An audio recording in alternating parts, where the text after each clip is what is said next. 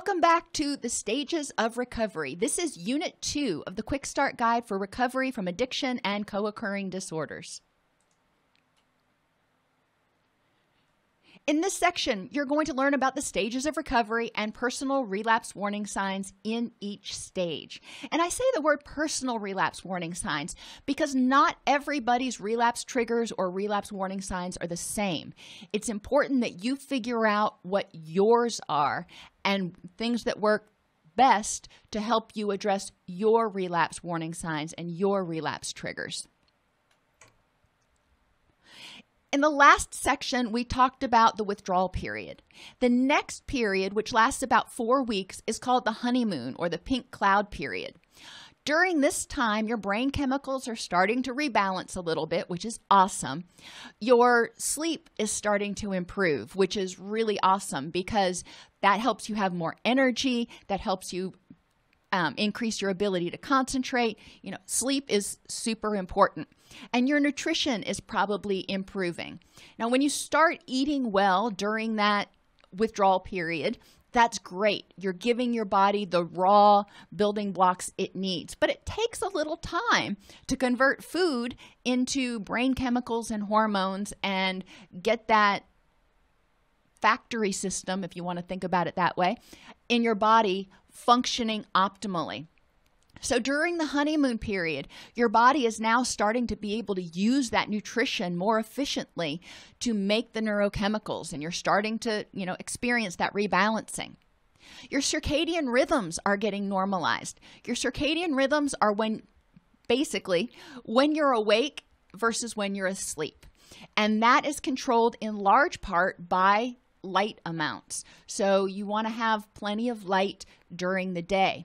But your circadian rhythms control a whole lot more than your sleep-wake cycle. They control the cortisol levels in your body. Ideally, your cortisol levels, your stress hormone, is supposed to be highest in the morning because that gets you motivated to get out of bed, and then it's supposed to drop throughout the day.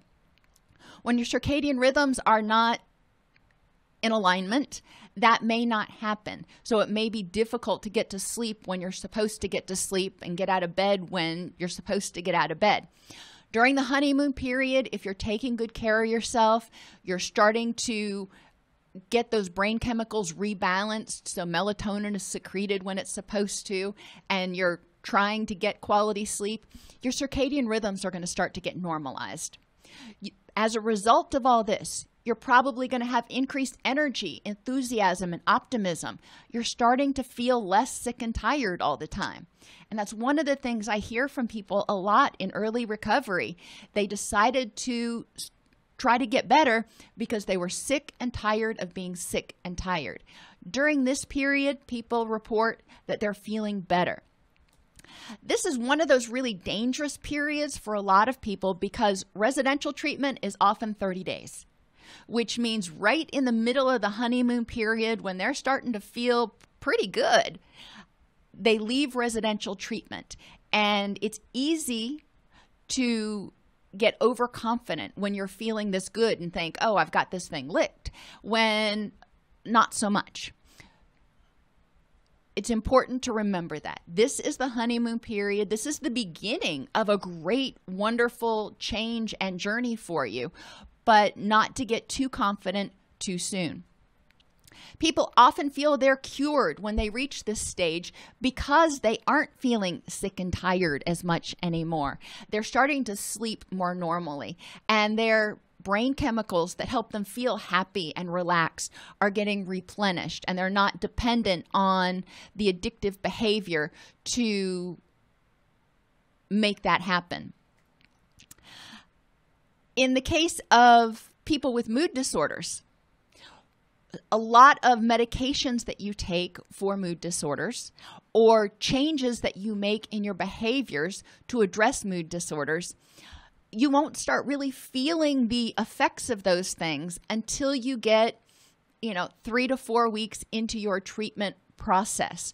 So people who experience mood disorders are often in the same sort of stage around the 5 to 6 week mark where they're sleeping better, their nutrition is better, they're have increased energy, enthusiasm, and optimism. For a lot of people, regardless of whether it's an addiction or a mental health diagnosis, I see them start to backslide in what they're doing in order to stay healthy and happy. They think, well, okay, finally, that's over. Kind of like they were getting over a cold and they can resume their old behaviors. And that is just not the case. Family members often view this honeymoon period as the beginning of a relapse. They've seen their loved one, they've seen you get to a point where you were starting to feel better and you thought you had it kicked, so to speak. And they know from prior experience that when this starts to happen, it's not long before you start sliding back down that mountain again. It is super important during this time to figure out how you're going to keep going up the hill instead of backsliding.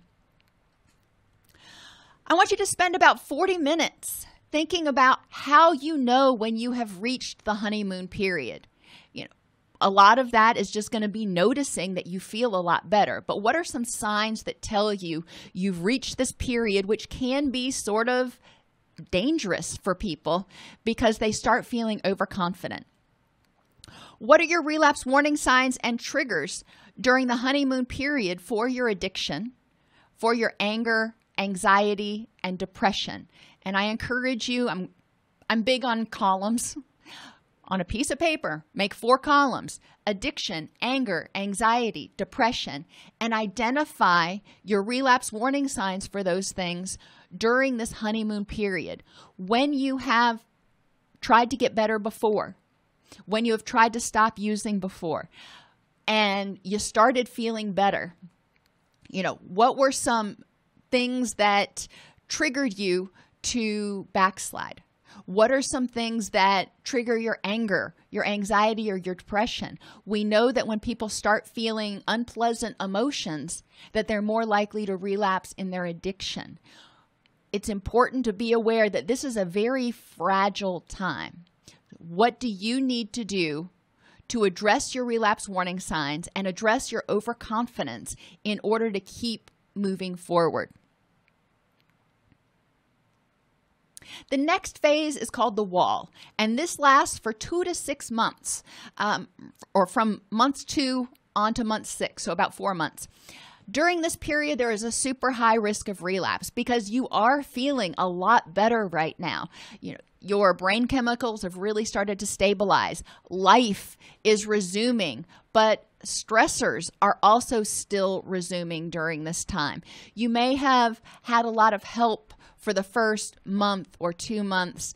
You may have been doing, if you're in substance abuse treatment, you may have been doing 90 and 90. That's 90 meetings in 90 days. During this period, you may have backed off on the intensity of your treatment, of your recovery work. And this becomes really a really dangerous place to be.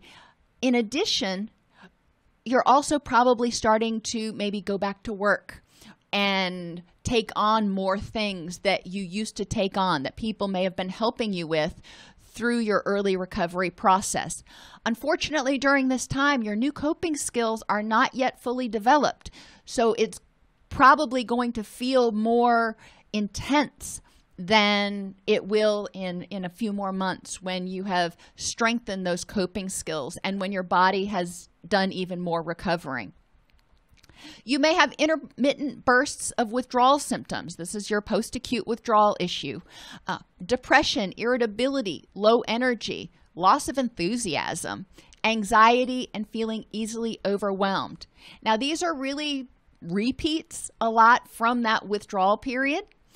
I want you to go back to that list and make sure that you have identified 2 to 3 ways to handle your withdrawal symptoms and that you're checking in on those regularly, at least once a day.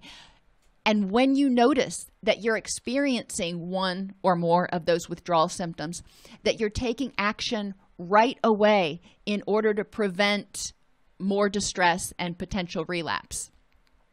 Remember, during this period, your brain and body are still recovering, and it's going to take time. And that is one of those things that most of us really hate. You know, we're very impulsive. We want what we want and we want it now, or sometimes even we want it yesterday.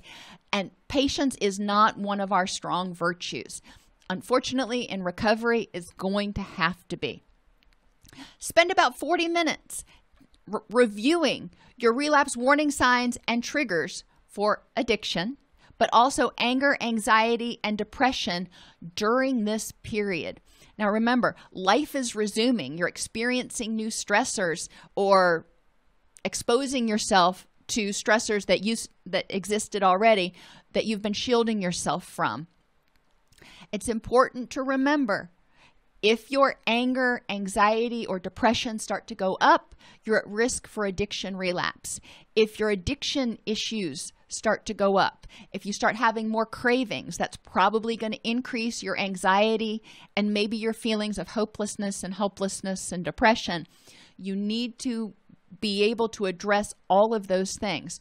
So tighten up that relapse prevention plan now. Make sure that you have things that work. In the first unit, you identified ways to address relapse warning signs in the withdrawal period. 2 or 3 ways for each relapse warning sign that you have. You've probably used some of those now, and it's important to go back and things that you thought would help, thought would be useful, that maybe weren't as helpful as you had hoped. Maybe it's time to replace those. Now's time to tune up that relapse prevention plan. Get rid of things that didn't work and add new things to try until you get a system in place where you know that you have tools that will work for each one of those relapse warning signs. Recovery begins when you make the decision to stop using. Remember, getting clean means allowing your body to be free from the overstimulation of addictive substances and behaviors. Sobriety means not using and acting in your sober self in your new recovery lifestyle. You've identified your relapse warning signs during the honeymoon and the wall periods and ways to deal with each. Add any new symptoms or triggers and tools to your relapse prevention plan. So you're going to go back to the withdrawal period and where you started your relapse prevention plan, and you're going to add additional symptoms and additional tools to continue to develop that relapse prevention plan. Continue to review your relapse warning sign list daily to identify vulnerabilities that are existing and steps you need to take right then in order to help yourself stay clean and sober.